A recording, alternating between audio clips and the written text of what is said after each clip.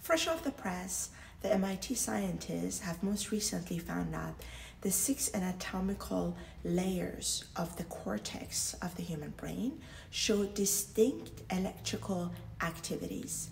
These distinct electrical activities appear to be consistent both in humans but also several other animal species. Throughout the cortex, neurons are arranged in 6 different layers within the brain. These scientists have now found that these 6 layers of brain regions show distinct pattern of electrical activities across the brain regions, but also across some other animal species. The electrical brainwave patterns that these scientists were able to show was that the top layer of the brain exhibited higher frequency waves such as gamma, whereas the deeper layer of the cortex showed lower frequency waves such as beta waves. These patterns of brain waves frequencies appear to be universal with human and also these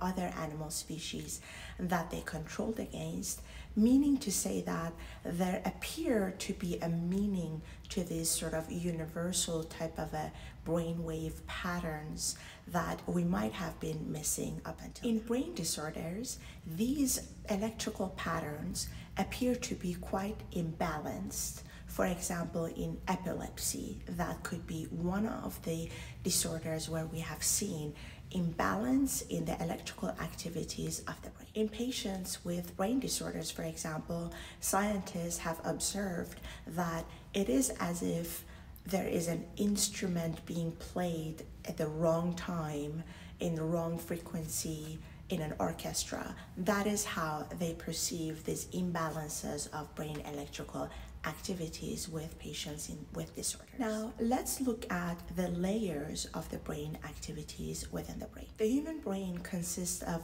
billions of neurons, each of which emanate electrical signals at any point in time. Together, a group of neurons with the same type of electrical patterns emanate and create brainwaves. Most recent scientific findings tell us that higher frequency waves such as gamma waves helps us encode sensory information in the brain, whereas lower frequency waves such as beta brainwave appear to regulate and control what type of information we retrieve from the brain. In the prefrontal lobe of the human brain, these distinct patterns were even more clear, where on the surface it appeared to be higher frequency waves such as gamma, whereas in the deeper level of prefrontal lobe of the brain, more of a beta or lower frequency waves were clear and shown. These lower frequencies in the lower levels of the brain also appear to regulate the higher frequency brain waves from the surface of the brain, or in this case, prefrontal lobe. These 6 layers of the cortex also appear to have distinct neuron types, neuron connection, in addition to the electrical activities that we just talked about. Most of the scientific papers that we have today from the neuroscience community tend to ignore these 6 layers in their studies, mainly because it's extremely hard to measure and observe which neuron they are studying at which layer. For that, you need to have surgical instruments, you need to have patients who want to implant, for example, these sensors within the brain. So it's very difficult to actually measure these different 6 layers and be able to distinguish what those studies is about. However, in this particular studies, these scientists at the MIT, they did partner with many other institutions in the world where they did have access to, for example, people who had surgical implants in their brain for various reasons.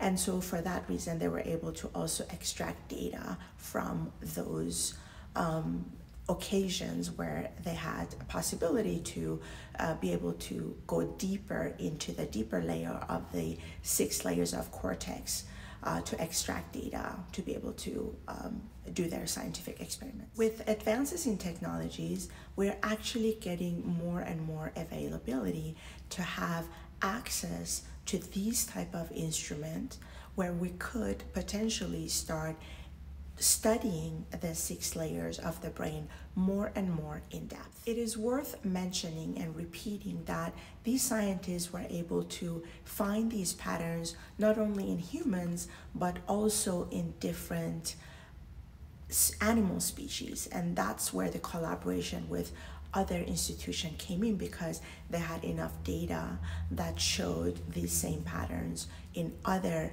animal species. So not only humans, but also the same patterns. It's like a universal pattern between animals and humans. It also appears that the brain's spatial organization is helping us to gather information which appear to be carried out on the high frequency waves, where this new information carried on the higher frequency waves appear to be brought in to the memories that are stored in the lower frequency of brain. It is as if the superficial layer of the brain represents the external sensory information carried on higher brain frequencies such as gamma waves, and the internal layers of the brain to represent the cognitive state of a person carried on lower frequency waves such as beta. The cortex seems to have